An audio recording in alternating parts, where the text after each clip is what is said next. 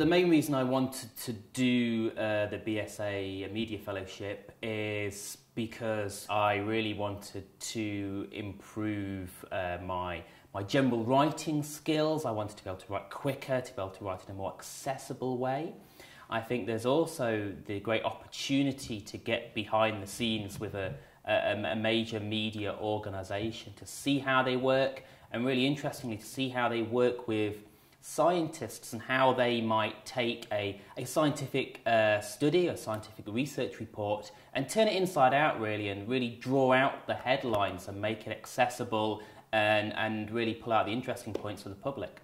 You're pretty nervous when you turn up. I wasn't quite sure what to expect. A typical newspaper will start at 10 o'clock in the morning, so I got there at 10. We had a coffee with my mentors. They showed me around. About 10:30, 11 o'clock, I was handed a press release and told that within 6 or 7 hours I had to have a story. It was going in the newspaper, it was going on the website, and to kind of just get on with it. So really, from an hour in, you're thrown in at the deep end and really expected to just get on with it. My mentors gave me some great advice, and they were kind of on hand to help out as well, but I found that liberating. I was, given my own kind of identity and my own stories and my own freedom to ring who I thought could provide an interesting angle, be it the author or be it someone independent. Day one, the story was they had found a fossilized worm, and the scientists believed it was the first worm to use spikes as a defense mechanism. And so I rang the researcher, we had a discussion about it, I structured the article together, and by the end of the day I had the article, and then went through that with my mentor to kind of, to twist it around a little bit and to play with it, and then it was published about 7, 8 o'clock that night. It's really not my field. I mean, my research is on sustainable tall buildings. I've never studied anything to do with biology, let alone defence mechanisms in worms before, so I was really outside my comfort zone. So the sense of achievement to be able to be given a scientific paper which is well outside my field, and then to turn it into an accessible 500-word article was great. It was fantastic, great experience. I was matched with Guardian Science well in advance. I got hold of my mentors, who were Hannah Devlin, and who was a previous BSA media fellow several years ago, and Ian Sample, who were the two journalists who work in science at The Guardian. They were massively helpful, not only when I was there, but in advance, telling me what to read up on, giving me some advice prior to arriving, but also at the time, giving me advice on who to ring, how to frame that first kind of paragraph, but also not being overbearing at all. They very much let me get on with it, and they let me make my own mistakes as well. One of the potential failings of academics in that kind of field is that we feel we need to read everything about a subject before we kind of collate it, before we turn an article into it. So I think on the third day I got a piece to write at about 2 o'clock in the afternoon. It had to be done by 5. And I probably spent too long trying to understand absolutely every nuance of the piece before getting into writing it. And it was quite late by the time it was completed.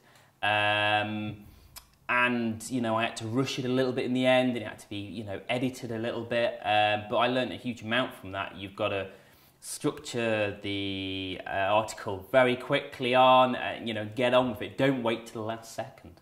And the main difference between the two, I think, is how dynamic the media is. The media will get a piece of research which is embargoed for another 8 hours, and they will take what is 5 years' work within 1 day and turn it into something very accessible. So they're very, very dynamic, very quick.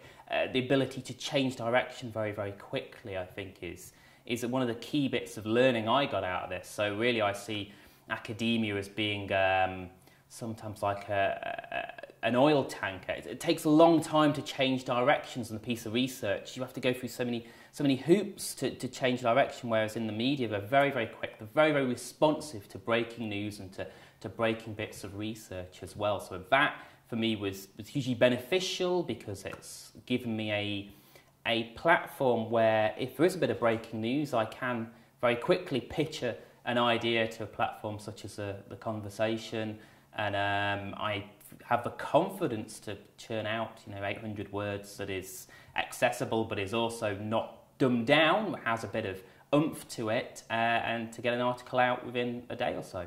You're writing for non-specialists, that's the best way I try and describe it. And there is, I found a lot of scientists I spoke to were wary of the media when I rang them and said, I want to check the quote you're going to give, because you can put a quote in very many different kind of contexts as well.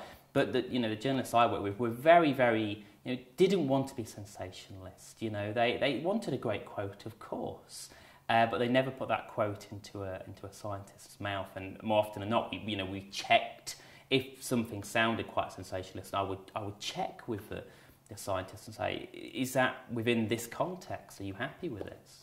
So I think that they want to pull out the headlines, but they don't want to over dramatise something that is not worthy of that. I spent 3 weeks at The Guardian. I wrote 10 articles during that time. I worked predominantly with the Guardian science team, but at the other end of the table was the Guardian environment team. After a few days, they asked who I was, what I was doing, and before I knew it, I was writing bits for them as well. So I'd do a bit of a science article in the morning, an environment article in the afternoon. I wrote articles as varied as worms with spikes as a defence mechanism, down to things which were much more in my field of expertise, such as the government scrapping carbon neutral housing, which was a piece of the Guardian environment team. I was also lucky enough to pitch a couple of my own kind of ideas that went into the science theories kind of section. So I pitched a story about how some of our future skyscrapers could be built out of timber and out of wood, and could we build a 100, 200, 300 metre tall building out of timber. And I pitched that kind of 3 days in, and wrote that up over a number of days, interviewed people who I knew were experts in the field, and really kind of drove that myself. And that was a longer article, but that was published about 7 or 8 days in. For me, there are a number of significant benefits of taking this kind of media fellowship. There is a time commitment, 3 to 6 weeks spent at a media organisation, but really in the scheme of things, that's a very small commitment for a very large kind of output. The advantages are, well, firstly, you get a number of key articles to your name. Secondly, there's all the skills you're able to learn, the kind of being able to write a lot quicker, a lot more responsive, a lot more accessible. There's, the experience really of being behind the scenes and actually working, not being an intern, but properly working at a large media organisation.